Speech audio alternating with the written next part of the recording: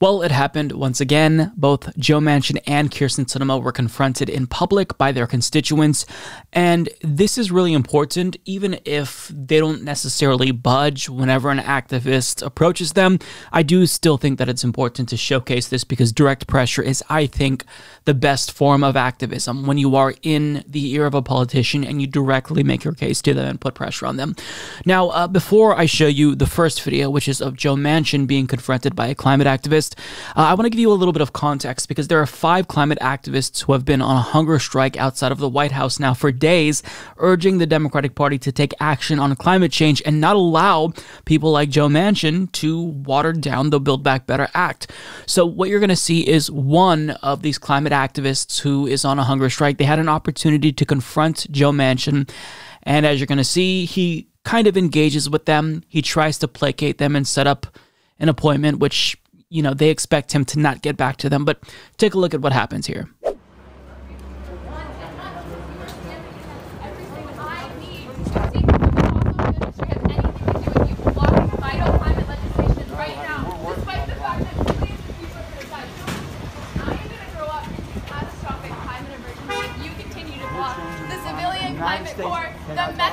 The methane emissions.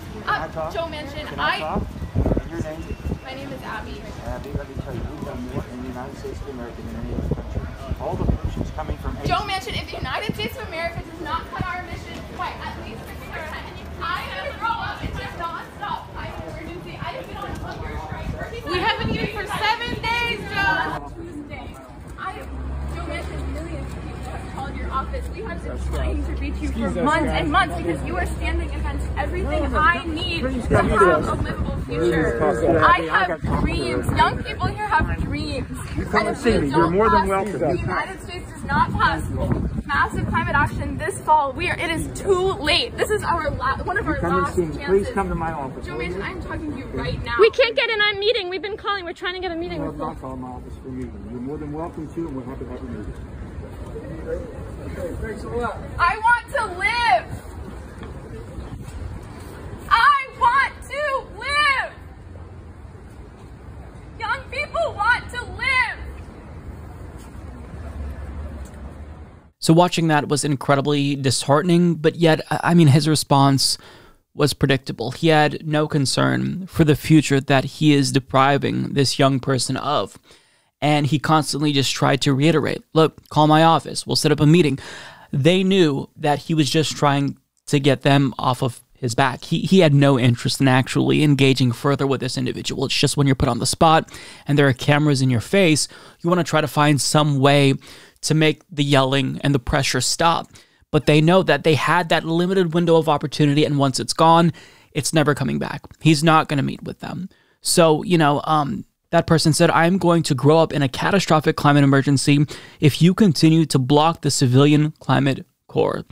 And really, they made a strong case for their own survival. And to see Joe Manchin not really care, again, not surprising in the slightest, but they said, I have dreams. Young people have dreams. I want to live. Young people want to live. And, you know, he tried to deflect and bring up the emissions of Asia. We're not in Asia. We can't control what governments in Asia do. We can control what our government that's supposed to be representing us does. And what makes this entire situation even more disheartening is when you consider the fact that Democratic Party loyalists, more centrist neoliberal figures like Sally Albright, was actually making fun of these young people going on strike over climate change. I mean, it's easy for you to say that when you're going to be able to live, hopefully, if you're lucky, a lengthy life and die of old age. But people now who are growing up, Zoomers and millennials, we're going to die because of climate change. And if we're lucky enough to survive and become as old as you are, then, I mean, what are we going to be witnessing? Climate apocalypse, wars over water, increasing fascism due to the refugee crises that climate change is going to inevitably cause? It's just, I have no time for these people who are dismissing these climate activists. Now, I know what you're thinking, that what Joe Manchin did there, that was really, it was cold. He was overly dismissive. He obviously tried to placate them, and he was seemingly distant.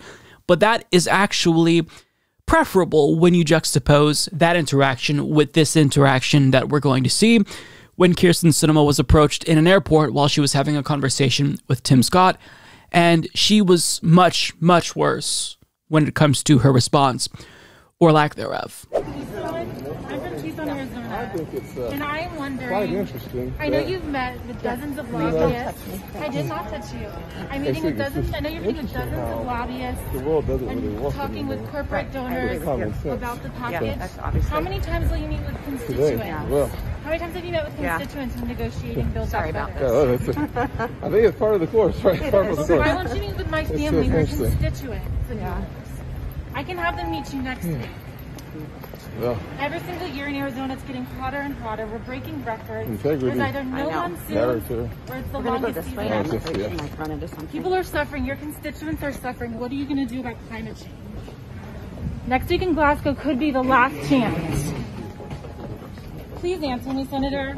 My family, my house, we're from Tucson. We're constituents. thanks for your work, sir. Thank you very much. That man at the end that thanked Tim Scott, that really, I don't know what it was about that, but it triggered me. It's bleak shit, right? It made me go even more doomer. I mean, Tim Scott is a Republican politician. He's a corporatist. What are you thanking him for? Standing up to Democrats when it comes to this manufactured culture war that the Republican Party is propagating because they're trying to distract you from the real issues.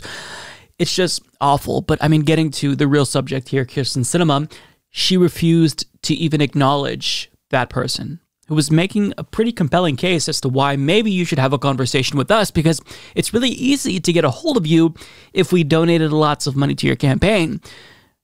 But Kyrsten Sinema didn't even acknowledge her existence. And the only time when Kyrsten Sinema did acknowledge her, she said, "Don't touch me." You can see that she didn't touch Kyrsten Sinema in that video. That was obvious, but I think maybe her arm or her hand brushed up against Kyrsten Sinema, and immediately Kyrsten Sinema just recoils. She doesn't want any peasant germs on her. The fact that they're breathing her airspace is offensive to her. I mean, Kyrsten Sinema is just one of the worst. And what this person is saying isn't controversial. Hey, meet with us. In the same way you meet with corporate lobbyists and your donors, maybe have a conversation with your constituents. That person is a constituent of Kyrsten Sinema. And she said, I want to make sure that we do something about climate change. Your constituents are suffering. What are you going to do about climate change? And next week in Glasgow could be the last chance that we have. And, the only response that we get from Kyrsten Sinema with regard to the substance, aside from her saying, "Don't touch me," is sorry about that. But she says this to Tim Scott. It's awful. And since we're talking about Kyrsten Sinema and her being confronted in public, I've got to give you an update that's going to make you feel even worse about this situation, because you'll probably recall the bathroom protesters at ASU. Well, it turns out the situation has gotten worse, but not for Kyrsten Sinema, for the protesters who dared to ask her to help them, which is what she was elected to do after they got her elected. Caroline Vakil of The Hill reports, police from Arizona State University, where Sinema teaches, are recommending that 4 people involved in the incident receive misdemeanor charges related to disruption of an educational institution and disorderly conduct, the Arizona Republic reported. Adam Wolf, a spokesperson for the university's police, told The Hill in a statement that the ASU Police Department has completed its investigation and submitted charges to the Maricopa County Attorney's Office. So because they dared to ask Kyrsten Sinema questions persistently, but this is a lawmaker because they dared to ask her questions, now there's this recommendation of charges. Now, Kyrsten Sinema hated this. She put out a statement basically trying to make it seem as if her students were victimized when that's clearly not the case. But if Kyrsten Sinema had even a shred of decency in her, she would come out and denounce this and say, "Listen, I understand that emotions are high. There's a lot at stake. And I don't approve of what these protesters did. Following me into the bathroom was too much. I don't appreciate that, but I don't want them to be prosecuted." That's the least that she can do if she were a half-decent person.